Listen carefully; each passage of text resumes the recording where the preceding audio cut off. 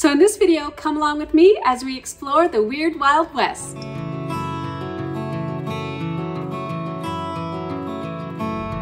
So I just got a text that some of the people that I am meeting at Weird Wild West are already there. And rather than pulling over at a rest stop or a truck stop for the night, since I've only about 5 hours to go, I think I'm gonna just push through and make it there.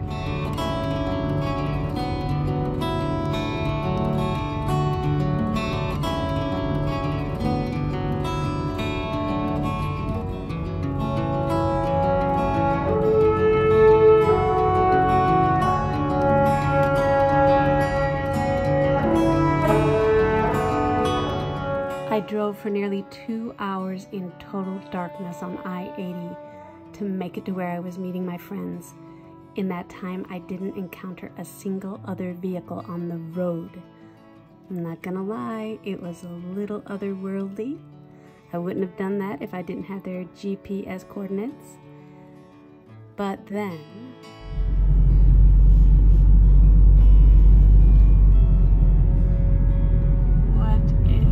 happening right now. I got in last night at about, maybe 10:30 or 11, and thankfully some people were up, Bunny and Riley and some new friends.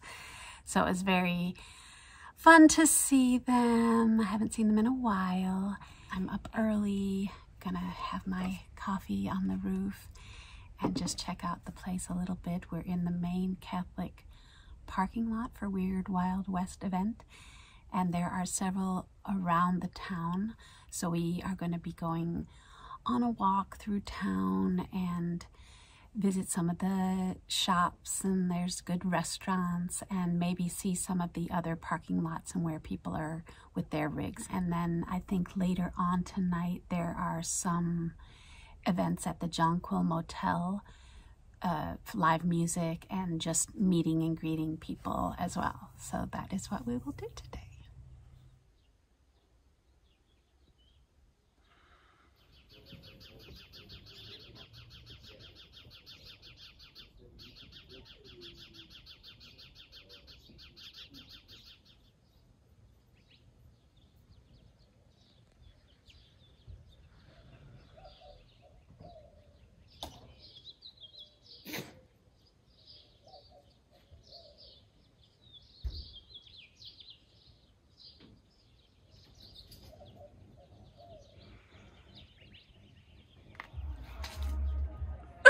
Do it one more time. That's the weirdest face ever. It is. Okay. Action. That's 2000 of those.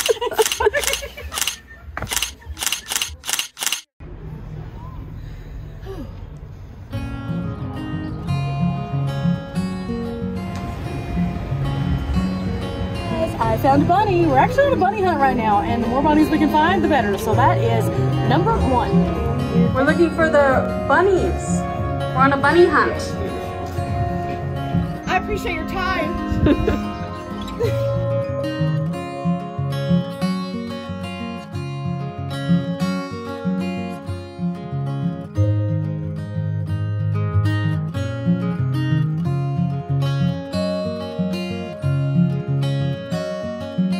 Oh, and I'm filming you, filming Riley.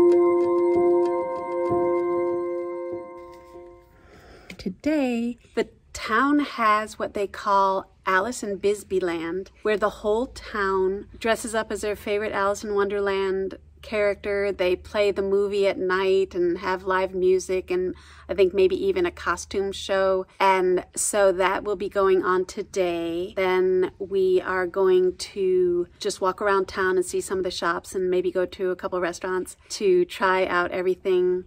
The town also has what they call a 1,000 stair climb. It's an annual event. It's not going on now, but you can still go on the trail. It is 4.5 miles, I think, and 9 staircases along with plateaus that you are either walking through town or walking in the hills nearby.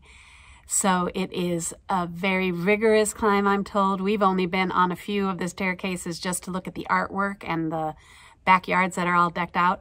But Darlene from our group has gotten up really early, 2 days, to be able to do that climb, which takes a couple hours. So you go, girl. Good job. We've just done a few of the staircases and they're pretty steep, so it's quite a climb. I guess the town in 1975, when the copper mines closed down, decided maybe to go with tourism as their means of attracting people, and it is the most welcoming town for tourists. I'm so glad for this event because I don't know that I would ever gotten to Bisbee, and it's a really beautiful town. Yeah, I'm excited to see what we do today. Oh, you like my hair? Wrigley, you're so cute.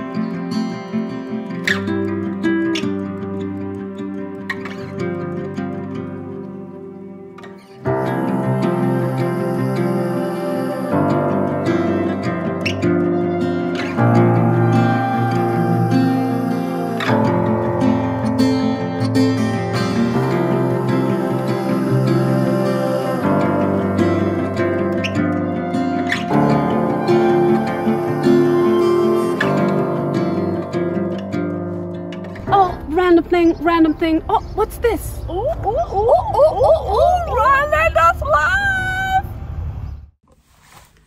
So tonight, I am not sure. I think we're either getting ready to head out to a restaurant for dinner, or we might hang around here. We all have some extra food that we need to get rid of, so we might just set up camp out here and enjoy each other's company. And a lot of people are leaving tomorrow, so it's the last night for some people. So yeah, maybe that's what we'll do.